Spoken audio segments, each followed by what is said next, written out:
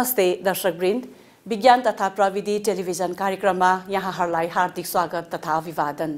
नेपाल विज्ञान तथा प्रविधि प्रज्ञा प्रतिष्ठान नासद्वारा सञ्चालित यो कार्यक्रम हरेक शनिबारको साँझ 5 बजे प्रसारण गर्ने गरिन्छ र यस कार्यक्रमको पुनः प्रसारण यहाँहरूले आइतबार बिहान 11:30 बजे पनि हेर्न सक्नुहुनेछ।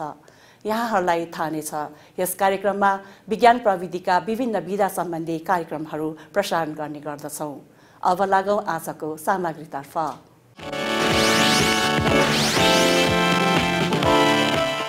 नेपाल विज्ञान तथा प्रविधि प्रज्ञा प्रतिष्ठान नासले विक्रम सम्वत 2076 सालदेखि विभिन्न समयमा गर्दै आएको विज्ञान संवाद कार्यक्रम अन्तर्गत यही पौषको 17 गते मंगलबारका दिन गाँजाको औषधिजन्य गुण र त्यसको सामाजिक प्रभाव विषयक विज्ञान संवाद नास भवनमा आयोजना गरेको थियो।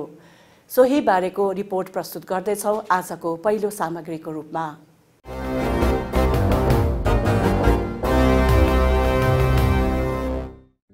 विज्ञान तथा प्रविधिको क्षेत्रमा महत्त्वपूर्ण योगदान पुर्याउँदै आएको नेपाल विज्ञान तथा प्रविधि प्रज्ञा प्रतिष्ठान नासले विज्ञान प्रविधि तथा नवप्रवर्तनमा अनुसन्धानात्मक कार्यहरू गर्नुका साथै विज्ञान तथा प्रविधिको प्रचार प्रसार गर्ने गर्दछ।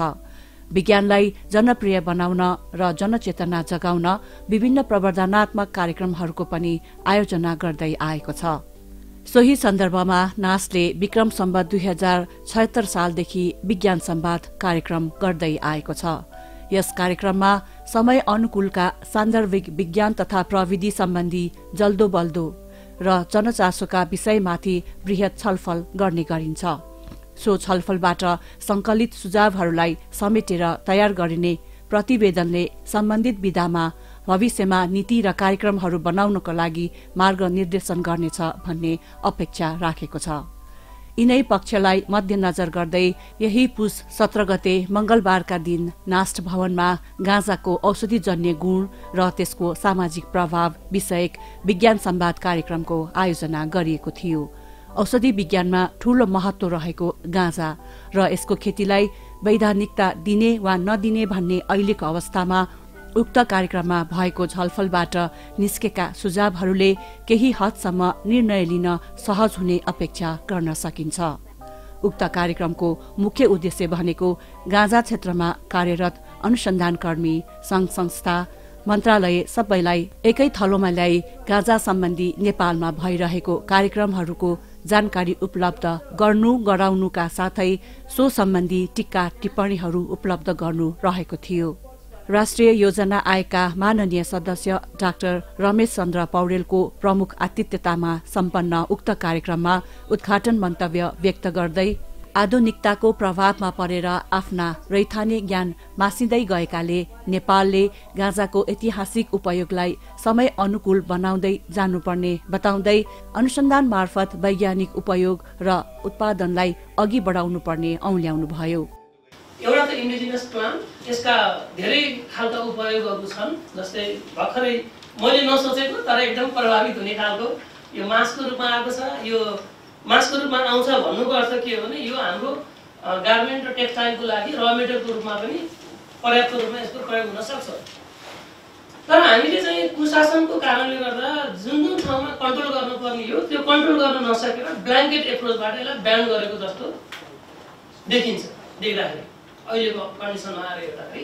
किनकि यसको दुरुपयोग हुनबाट हामीले जोगाउन सकेनौँ, हाम्रो जनशक्तिले त्यो काम गर्न सकेन। त्यसले गर्दा प्लान्टै मार्चेपछि सक्यो भन्ने हिसाबले त्यो त्यसको प्रयोगलाई, त्यसको उपयोगलाई समेत बन्देज गर्ने हिसाबले यो यस्ता खालका नीतिहरू बने र ग्लोबलाइजेसनको इम्प्याक्टबाट हामीले फाइदा लिने कुरा भन्दा हामीले गुमाउने कुरा बढी भएको छ।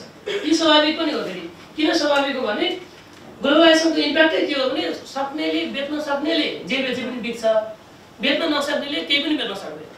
यो त्यसले गर्दा यो मोरलेस झट्ट हेर्दा ग्लोबलाइजेसन ठुला देशहरूको पक्षमा छ कि भन्ने लाग्छ, त्यो स्वाभाविक पनि हो।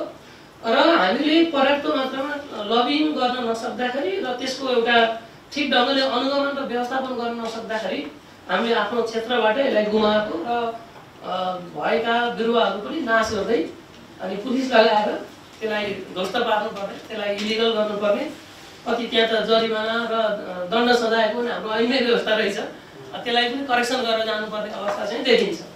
उद्घाटन सत्रमा नास्टका उपकुलपति प्राध्यापक डाक्टर दिलीप सुब्बाले सबै निकायको सहकार्य भएमा मात्र गाँजाको वैज्ञानिक उपयोगलाई प्रभावकारी ढंगले अघि बढाउन सकिने भएकाले विज्ञान संवाद कार्यक्रम गरिएको बताउनुभयो। नास्टले विज्ञान संवाद नामको एउटा संवाद कार्यक्रमको श्रृङ्खला सञ्चालन गर्ने क्रममा आज यो गाँजाको विषयमा विज्ञान संवाद कार्यक्रमको आयोजना गरेको छ र यस कार्यक्रममा गाँजाको औषधीय गुण, यसले समाजमा पार्ने प्रभाव पारेको अभावमा नीति कानुनका विषय तथा आर्थिक पक्षहरूमा छलफल गर्ने उद्देश्य राखेर आजको यो विज्ञान संवाद कार्यक्रमको आयोजना भएको छ र यो विषय समय सान्दर्भिक र धेरै हामीले विचार गर्नुपर्ने र केही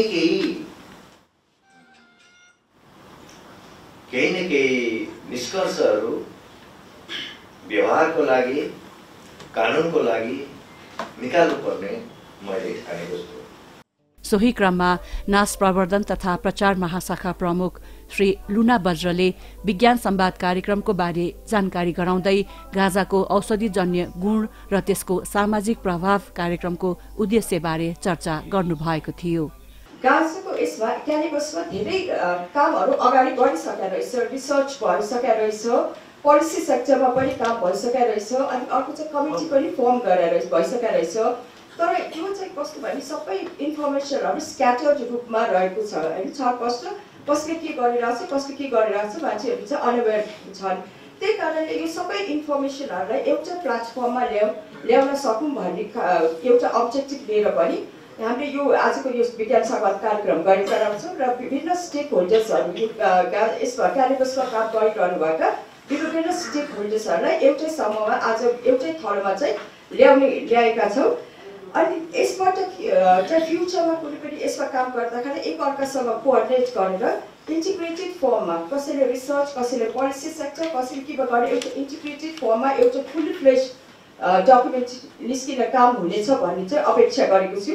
उक्त कार्यक्रमको प्राविधिक सत्रतर्फ काठमाडौँ विश्वविद्यालय स्कुल अफ साइन्स फार्मेसी विभागका प्राध्यापक डाक्टर पन्ना थापाले गाँजा सम्बन्धी नेपालमा हालको अवस्था र स्वास्थ्यमा प्रभाव विषयक प्रस्तुतिकरण गर्दै गाँजाको नियन्त्रित र औषधीय उपयोगलाई अघि बढाउनु पर्ने तर्क व्यक्त गर्नुभएको थियो। हामीले साइन्टिफिकली भन्दाखेरि के भन्नु, कि त त्यसलाई मर्न दिनु पर्यो विष दिएर, otherwise if you want them to survive, pain management चाहिँ भेरी क्रुसियल पार्ट हो। त्यो हिसाबमा पनि पेन म्यानेजमेन्ट पनि भेरी इम्पोर्टेन्ट क्यानबिसको हिसाबमा त्यो एउटा एडभोकेसी र टेक होम मेसेज चाहिँ पेसेन्टले यो जुन विधामा चाहिँ नि मेडिकल्ली इस्टाब्लिस भएको छ, एभिडेन्स बेस छ, त्यसलाई चाहिँ यो दिनुपर्छ र पेसेन्ट एक्सेस हुनुपर्छ भन्ने हिसाबमा चाहिँ नि मैले पनि एडभोकेसी गर्छु र बिरामीलाई पनि म त्यही भन्ने गर्छु जो चाहिँ नि यसको रेगुलर युजमा हुनुहुन्छ। त्यसैगरी बौद्धिक सम्पत्ति केन्द्र नेपाल प्राइभेट लिमिटेडका कार्यकारी निर्देशक अधिवक्ता श्री राजकुमार सुवालले गाँजा सम्बन्धी नीति नियमहरू शीर्षकमा कार्यपत्र प्रस्तुत गर्दै कानूनले औषधीय उपयोगका लागि गाँजाको उपयोगलाई नरोके पनि व्यावहारिक समस्या भने बाधक बनेको धारणा व्यक्त गर्नुभयो। नेपालको त्यो लागू औषध नियन्त्रण ऐन 2033 जुन छ, हामीसँग जुन कानुन छ, त्यो कानुनले वास्तवमा गाँजा भनेर जे कुरा डिफाइन गर्छ त्यो चाहिँ हामीले देखेको गाँजाको बोट होइन। सुरुमा हामीले त्यहाँबाट सुरु गरौँ। गाँजाको बोटमा भएको त्यो पात र त्यो बोटमा भएको फुल फुलेको अवस्थाको फुल र फुलमा चाहिँ जुन त्यो फुलको प्रोडक्सन हुन्छ त्यो फल गर्नुभन्दा अगाडिको यो एकदम ध्यान दिनुपर्ने हामीले कुरा। फुल फुल्यो, त्यो फुल चाहिँ मेच्योर भएर फल बनिसक्यो भने त्यो इलिगल भएन, फल इलिगल भएन।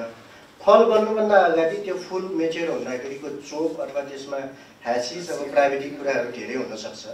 त्यसको त्यो जुन नार्कोटिक फिचर भएको जुन प्रडक्ट छ त्यो प्रडक्टको चाहिँ नार्कोटिक प्रयोगको पर्सपेक्टिभमा चाहिँ इलिगल भनेको मात्रै हो, त्यो मात्रै गाँजा भनेको हो। गाँजाको परिभाषा नै त्यसरी गरेको छ कानुनमा।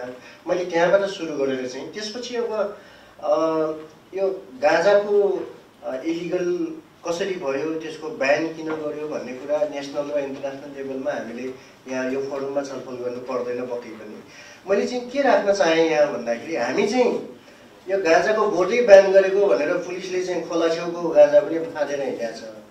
खोला छेउको पनि वास्तवमा इलिगल चाहिँ कसैले फार्मिङ गर्यो भने चाहिँ इलिगल हो। डाँडामा उम्रेको खोला छेउमा उम्रेको त्यो के पनि इलिगल होइन। त्यसले त त्यो खोलाको गन्धलाई, त्यहाँको वातावरणलाई, प्रदूषित वातावरणलाई स्वच्छ बनाउनलाई मद्दत गरिराखेको छ। अनि एउटा रिसर्चले के प्रमाणित गरिसकेको छ भन्दाखेरि हाम्रो कोठाभित्र आजकल मनी प्लान्ट रोप्छौँ हामी। गाँजाको बिरुवा हामीले रुमभित्र रोपेर सपार्न सक्यौँ भने हाम्रो रुमको त्यो हावाको कार्बन डाइअक्साइडको लेभल चाहिँ नि एकदम हाई लेभलमा प्युरिफाई हुन्छ भन्ने कुरा रिसर्चबाट प्रमाणित भइसकेको अवस्था छ। गाँजा सम्बन्धी गरेका अनुसन्धान र हालसम्मको उपलब्धि विषयक कार्यपत्र प्रस्तुत गरेका नास्टका मुख्य वैज्ञानिक अधिकृत डाक्टर सज्जनलाल स्याउलाले गाँजा सम्बन्धी विशिष्टीकृत अनुसन्धानमा लाग्नुपर्ने बेला भइसकेको औल्याउनुभयो। सेलेक्सन अफ एप्रोप्रिएट भेराइटी, कुन चाहिँ क्यानाबिसलाई चाहिँ हामीले सेलेक्ट गर्ने। अब यहाँनिर एउटा चिज हामी हेऱ्यौँ भने क्यानाबिसको चाहिँ विशेष गरी अघि पन्ना सरले पनि भनिसक्नुभयो 3 प्रकारको क्यानाबिस छ। त्यसमा पनि अब क्यानाबिस सेटिभाको आफ्नै त्यो केमोटाइप छ, क्यानाबिस इन्डिकाको आफ्नै केमोटाइपहरू छ। यो जुन केमोटाइपहरूबाट चाहिँ हाइब्रिड भएर आउने जुन अरू क्यानाबिसहरू छ त्यसको हेर्नु भने त्यसमा पाउने केमिकल कन्स्टिट्युन्टहरू विभिन्न खालको रेसियोमा हामी त्यसमा एक्टिभ कन्स्टिट्युन्टहरू पाउन सक्छौँ। त्यही भएर यहाँनिर यो भेराइटीको चाहिँ सबभन्दा पहिले चाहिँ अब अलिकति पन्ना सर त लागिराख्नु भएको छ यो जोग्राफिकल त्यसमा यो इन्डिकेसन त्यसको चाहिँ लिउँ प्रपर्टी लिउँ भनेर। त्यसको लागि पनि हामीले भेराइटी चाहिँ पत्ता लगाउनु जरुरी छ। यो कुन टाइपको चाहिँ क्यानाबिस हो, सबै क्यानाबिस मेडिसिनल युज हुन्छ भन्ने पनि छैन। कार्यक्रममा हेम्प उद्योगका प्रबन्ध निर्देशक श्री गणेश एडीले गाँजा सम्बन्धी आर्थिक पक्ष बारेमा प्रस्तुति दिँदै गाँजाबाट बनेका सामग्री, तालिम र बजारीकरणको चुनौती बारे चर्चा गर्नुभएको थियो। अहिलेसम्म चाहिँ अब हाम्रो 4,50,000 किलो मात्र प्रयोग भइरहेछ। युएसआको चामडामा मात्र बनेको मैले अब भनेपछि हामी 40 लाख किलो उपलब्ध छ सरकारी वन क्षेत्रमा, तर हाम्रो चाहिँ 4,50,000 किलो चाहिँ उपलब्ध छ। प्रत्यक्ष र आंशिक रोजगारीमा 1,55,000 जनाले यो महिनाको 18,000 को दरले हामीले पाउने गरी यो आंशिक र प्रत्यक्ष छुट्याएको हुनुपर्छ। अब 1,55,000 जना चाहिँ रोजगारी छन् यसमा, यो क्षेत्रमा। हेमको विषयमा मात्र अल्लो जोड्यो भने अलिक बढी नै हुन्छ हैन। अब यो विश्वमा भनिन्छ 33% भूभागमा चाहिँ यो हेम हुन सक्छ, तर नेपालमा निकालिएको छ जुन जहाँ बोटहरू उम्रिन्छन् त्यसलाई मात्र मध्यनजर गरेर है, हिमाली क्षेत्र जस्तै सडक जस्तै नदीनालाहरूलाई अलग पारेर गर्दाखेरि 63.6% जमिनमा चाहिँ हामीसँग त्यति जमिन चाहिँ यो भाङ र उत्पादन गर्न सकिने हामीसँग लेन छ। प्राविधिक सत्रपछि कार्यक्रममा गाँजा सम्बन्धित विभिन्न जिज्ञासा, राय, जानकारी सहित प्रस्तुतकर्ता र सहभागी बीच छलफल कार्यक्रमको आयोजना गरिएको थियो। उक्त कार्यक्रमको छलफलबाट निस्केका सुझावहरू समेटेर प्रतिवेदन तयार गरिनेछ। कार्यक्रमको अन्त्यमा कार्यक्रमका सहजकर्ता एवं नास्टका सचिव डाक्टर रविन्द्र प्रसाद ढकालले कार्यक्रमको निचोड र समापन मन्तव्य व्यक्त गर्नुभएको थियो। हामीले अहिले औषधिजन्य गुणमै केन्द्रित हुन खोजेको किन पनि हो भने हामी नेपाल विज्ञान तथा प्रविधि प्रज्ञा प्रतिष्ठान र विशेष गरेर वैज्ञानिक भएको नाताले त्यहाँभित्रका औषधिजन्य गुण भएका चिजहरूको बढी भ्यालु एड गर्ने गरेर हामी अगाडि बढ्नुपर्छ भन्ने हो। र त्यो सँगसँगै कानुनका कुरा, नियमका कुरा, नियमावली नबनाउने कुरा अथवा बनाउने कुरा अथवा त्यहाँभित्र कसरी रोक्ने भन्ने कुरा र त्यसका आर्थिक पाटोमा अहिले गइहाल्ने बेला पनि नभएको कारणले गर्दा हामीले अहिले यो संवाद किन सुरु गरिराखेका छौँ भने यहाँ तपाईँ देख्नुहुन्छ गृह मन्त्रालय, कृषि मन्त्रालय, वनस्पति विभाग, विश्वविद्यालय र अनि त्यसपछि गएर आयुर्वेदका विज्ञ सँगसँगै हामी सबै वैज्ञानिकहरूको बिचको यो छलफल भनेको समग्र पाटोलाई हामीले जोड्न खोजेका र यो अन्तिम छलफल पनि होइन। यो छलफलको करिब सुरुवात भन्दा हुन्छ, किनभने हामी अलि लिगल आस्पेक्टमा केही न केही बोल्नुपर्छ भनेर कार्यक्रम सुरु गरिराखेको कन्टेक्स्ट छ।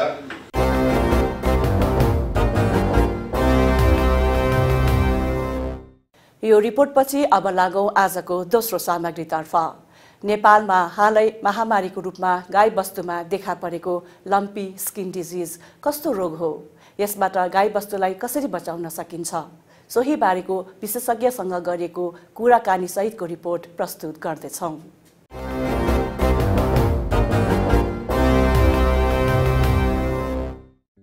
नेपाल कृषि प्रधान देश। कृषि क्षेत्रले खाद्यान्नको आपूर्ति मात्र नगरी देशको कुल गृहस्थ उत्पादनको 1/3 योगदान गरेको छ। त्यसकारण कृषि क्षेत्र नेपालको आर्थिक संरचनाको मेरुदण्ड हो।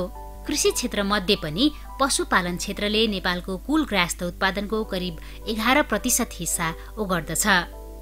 हामी कहाँ पशुपालन वा पशु व्यवसायको सम्भावना धेरै हुँदाहुँदै पनि बेला बेलामा विभिन्न रोग महामारीहरूको प्रकोपले उत्पादकत्वमा ह्रास आउने गर्दछ। व्यावसायिक रूपमा महत्त्वपूर्ण पशुहरूमा ब्रोसेलोसिस, बोभाइन टिबी आदि विभिन्न भाइरस ब्याक्टेरियाजन्य रोगहरूले पशुको मृत्यु समेत गराउन सक्दछ। यस्तै रोगहरूमध्ये हाल नेपालका 76 जिल्लाहरूमा देखा परिसकेको रोग हो लम्पी स्किन डिजिज। यो कस्तो रोग हो त? यो चाहिँ वास्तवमा लम्पी स्किन डिजिज भनेको यो आजको यो नयाँ संसारमा नयाँ यो इमर्जिङ डिजिज भन्छ, न्युली इमर्जिङ डिजिज भन्छ। वास्तवमा यो चाहिँ त्यति लामो इतिहास चाहिँ बोकेको रोग होइन। हेर्नुहोस्, यो चाहिँ अब करिब 1 दशकको अन्तरमा चाहिँ धेरै जसो देशमा चाहिँ फैलिसकेको रोग हो र भन्नुपर्दाखेरि चाहिँ यो खास गरी चाहिँ यो गाई र भैँसीको चाहिँ रोग। यद्यपि अरू जनावरमा पनि फाटाफुटा नदेखिया होइन जङ्गली जनावरहरूमा, तर हाम्रो चाहिँ डोमेस्टिकेटेड जुन चाहिँ घरपालुवा गाई अथवा भैँसीमा लाग्ने एक किसिमको विषाणुबाट सर्ने रोग हो। अब यो रोग चाहिँ सार्ने भनेको हाम्रो चाहिँ क्याप्रिपक्स भाइरेडी, जसको चाहिँ परिवार जुन चाहिँ भाइरसको अथवा विषाणुको परिवार भनेको यो गाई, यो बाख्रा, भेडामा लाग्ने जुन पक्स रोग हुन्छ, जुन चाहिँ हामीले सुन्दै आएका छौँ, त्यसको चाहिँ परिवारसँग अत्यन्त नजिकै मिल्दोजुल्दो हुन्छ। यद्यपि यो फरक छ। यसले चाहिँ के गराउँछ भने विशेषतः यो गाई भैँसीमा चाहिँ मोर्बिडिटी जुन रोग लाग्ने दर हुन्छ त्यो चाहिँ हाई हुन्छ। हेर्नुहोस् है, र मृत्युदर कम हुन्छ। अब यसको इम्प्याक्ट अहिलेको संसारमा ग्लोबलमा चाहिँ एनिमल फुड इन्डस्ट्री जुन चाहिँ पशुजन्य खाद्य का जुन सामग्रीहरू छ, जस्तै दुध, मासु लगायतका खपत हुने पदार्थहरू छन्, त्यसको चाहिँ उत्पादन र उत्पादकत्व दुवै चाहिँ घटाउँदै रहेको छ। गाई भैँसीमा लाग्ने भाइरसजन्य यस लम्पी स्किन डिजिजका लक्षणहरू के कस्ता हुन्छन्? सुरुवातमै चाहिँ थाहा हुने अवस्था आउँदैन, किनभने यसको चाहिँ अब इन्क्युबेसन पिरियड जुन रोग लाग्छ नि, त्यो भनेको लगभग हप्ता दिनदेखि 10 दिन 15 दिन पछि मात्र इन्क्युबेसन, जुन चाहिँ भाइरसले अथवा विषाणुले सङ्क्रमण गरेपछि इन्क्युबेसन पिरियड, त्यो चाहिँ सङ्क्रमण गर्नु र रोग देखा पर्नु चाहिँ अलिकति केही लामो समय लाग्छ। यद्यपि त्यो कुरा पनि कस्तो हुन्छ भने यदि हाम्रो स्थानीय जातका चाहिँ गाईहरू छ भनेपछि तिनमा चाहिँ रोग लाग्ने अवस्था अलिक कम हुन्छ, अलि चाँडै चाहिँ नदेखिन सक्छ। त्यसै गरी चाहिँ अब उन्नत जातका गाई बस्तुहरू छन् भने तिनीहरूमा चाहिँ अलिक चाँडै देखिन सक्छ। अनि अब देखिने बित्तिकै के हुन्छ भने सबभन्दा पहिलो चाहिँ सिम्टम अथवा लक्षण भनेको चाहिँ ज्वरो आउने, करिब 41 डिग्री सेन्टिग्रेडभन्दा बढी नै आउँछ है ज्वरो। अनि ज्वरो आएपछि चाहिँ त्यसपछि बिस्तारै केही दिन, लगभग 19 दिन 20 दिनपछि चाहिँ 15-20 दिनको अन्तरालमा चाहिँ शरीरभरि चाहिँ, जस्तै अब शरीर रौँ नभएको ठाउँहरूतिर, जस्तै मुख भयो, यो ओरल क्याभिटीहरू भए होइन, शरीरका विभिन्न क्युटेनियस रिजनहरूतिर चाहिँ बिस्तारै बिस्तारै गिर्खाका डल्लाहरू देखिन थाल्छन्। हेर्नुहोस्, अनि हामीले वास्ता नगर्यो भने बिस्तारै ती गिर्खाका डल्लाहरू चाहिँ शरीरभरि, गाईबस्तुको शरीरभरि सर्दै जान्छ।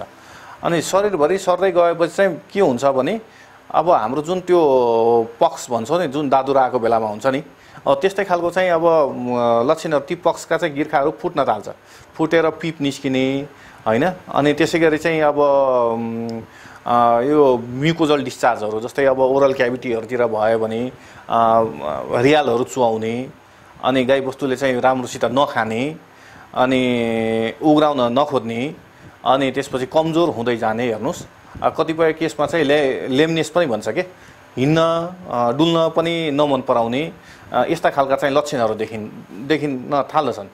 नेपालमा पहिलो पटक विक्रम सम्वत 2077 सालमा देखा परेको यो रोगको कुनै निश्चित उपचार पद्धति नरहेकाले लक्षण अनुसारको उपचार गर्न विशेषज्ञहरू सल्लाह दिन्छन्।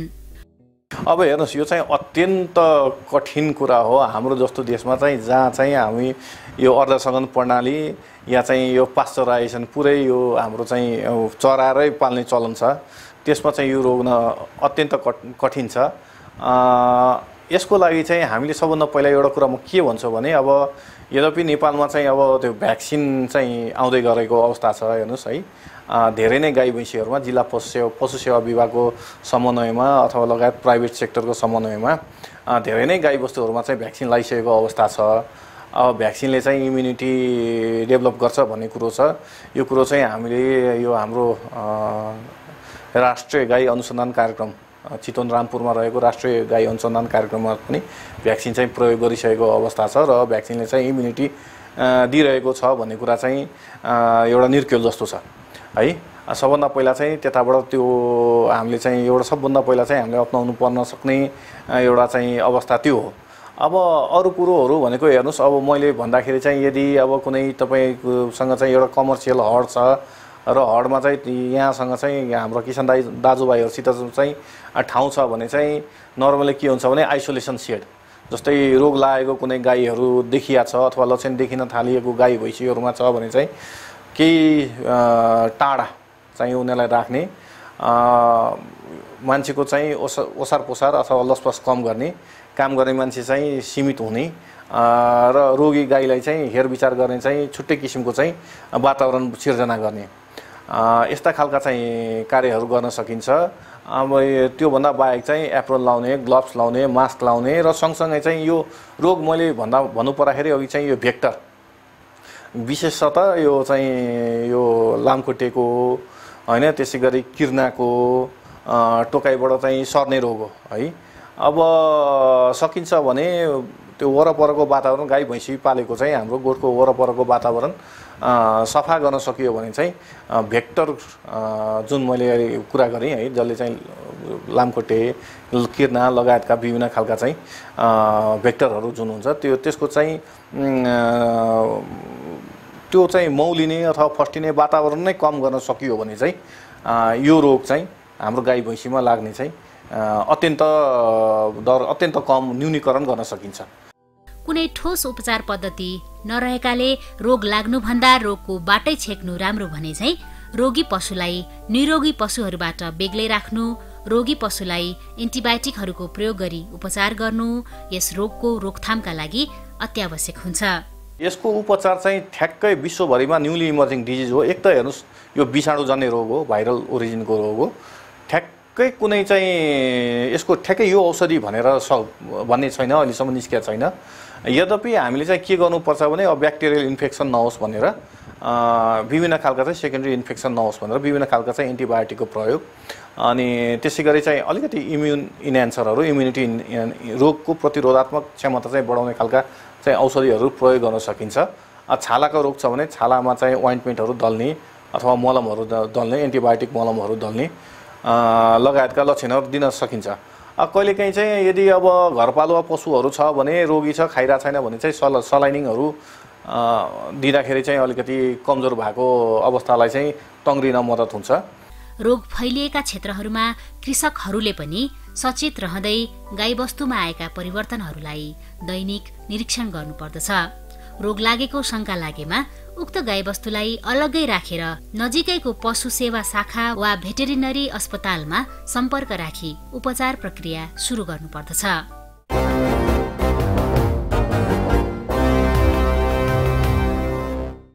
हस्त आजलाई विज्ञान प्रविधिका सामग्रीहरू पनि यति नै। यहाँहरूलाई हाम्रो कार्यक्रम कस्तो लाग्यो? यस कार्यक्रमको लागि यहाँहरूको कुनै सल्लाह सुझाव भएमा कृपया पत्राचार गर्न नभुल्नुहोला। पत्राचारको लागि हाम्रो ठेगाना रहेको छ विज्ञान प्रविधि टेलिभिजन कार्यक्रम, नेपाल विज्ञान तथा प्रविधि प्रज्ञा प्रतिष्ठान, नास्ट, post box number 3323 Kathmandu, Nepal. त्यसै गरी हाम्रो इमेल एड्रेस रहेको छ bigyanpravidi@nast.gov.np। तपाईहरूले यस कार्यक्रमलाई नास्टको वेबसाइट www.nast.gov.np मा र युट्युबमा नास्ट नेपाल राखेर पनि हेर्न सक्नुहुनेछ। हस्त अर्को साता फेरि भेट्ने बाचाका साथ आजलाई बिदा माग्दछु। नमस्ते।